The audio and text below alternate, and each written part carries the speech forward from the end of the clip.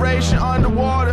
It's only one. Nothing like kicking your album off with a metaphor about Spongebob. Billy Woods doesn't really rap on beat, his delivery's a little bit like spoken word, in which his vernacular occasionally comes in line with the rhythm, but otherwise it's all free game. I think this makes his approach to rapping, especially over the beats of Kenny Segal in this case, intriguing all the time, as if the beats were more like backdrops for Woods' poetry, which is actually how hip-hop works in general, really. Never mind, I'm silly. Brawny bass lines build the foundation of the song. Guitars rise, blare like sirens round the corner of the cul-de-sac. I remember, stacks together, holds like cement between bricks that form the landscape of our homes and far beyond. Something like that.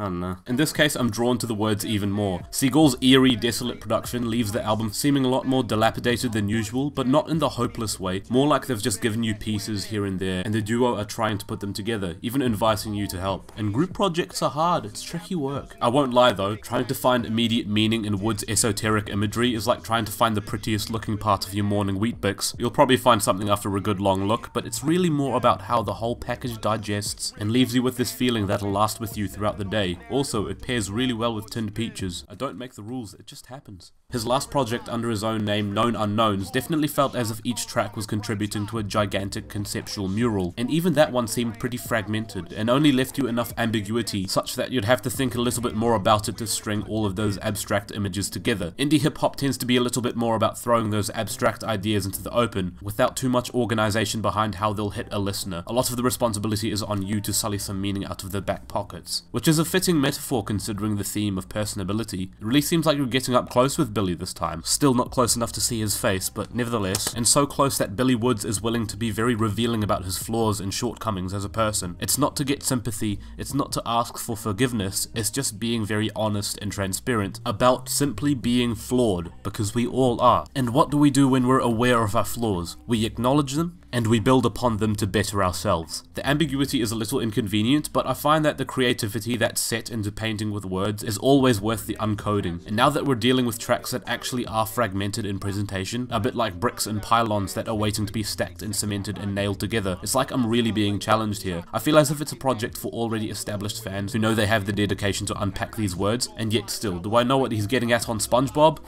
Fuck no. At the very least, he does drop you some hints. Themes of secrecy and being underwater, in the dirt, lie on that track, which gives you the impression that Woods has some coded wisdom on things that are hidden from our view. Which is quite ironic, because it's not like his actual point is very clear either. A sense of humour is still present, but unless you're searching for it, I don't imagine you'll be latched onto it straight away. It's the beat that allures me and keeps me listening, always for the next little hint that Billy will drop, alluding to the greater picture of which he is trying to paint. I realise that's just how lyrics work in general, but Billy Woods' delivery makes this a very therapeutic sort of listen. Each line is so boldly pronounced and laid out. It's like brick atop brick atop brick. Spiderhole gives you the wish of sheltering from the bustling horrors of the world sometimes, allowing him to shine a light on some of the absurder ones in clever ways. Woods tells higher class folk to stop pretending to speak for those with less privileged upbringings. The dilapidation of everything allows the music to feel as if it's slowly draining the humanity out of everything. Elsewhere, you'll find pockets of clarity that help ground the message a little bit more. Red Dust is the track that really begins to show a lot of Billy's braver side when dealing with his personal flaws. It's worth noting that the lyrics brought up here about breaking bread with killers, rapists, and pedophiles isn't a proud acclamation, at least not that I would hope, but the track deals with unsettling contradictions so often it's almost like Billy Woods is acknowledging that the industry he works in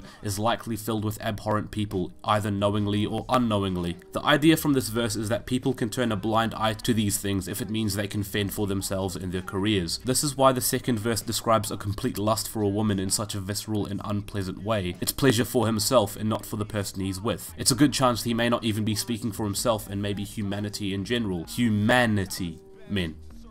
They don't tell you that in their raps, because they'd rather you didn't find out. One track on this album even derails a little bit from the overall mood by bringing in a strange futuristic synth-based smoke break with Mother Mary's feature, and that's on A Day in a Week in a Year, which I find to be quite jarring considering how genuinely wistful Woods' retelling during the first verse on this track is, stitching together a flashback to buying a fresh pair of Nike Airs to being amidst a thundering war zone. A verse that covers two sources of financial coverage at once, working a full-time job as well as participating in the military, and I can't say that Woods makes the latter sound very worth it. He also drops this absolutely chilling set of lines at the start of Houthi. Stood pooled in porch light, cut my shadow off with a dull knife, whispered in its ear, then sent it off into the night. Each next minute reveals a new loss of something close to you, before even your shadow feels detached. I suppose Woods attempts to bring you this feeling of volatility, especially from the viewpoint of a family that is nowhere near well off. Any more loss could cost them their livelihood. Expectedly, it's a tough album to sit through, let alone describe, and Segal's production accompanies these eerie revelations in appropriate times, at one point with a bleating guitar line that sounds like you're coming closer and closer to an answer, or maybe with crashing drums that ramp up the anxiety in a particular moment. To return to Red Dust, that as a closing track is especially gratifying as a result.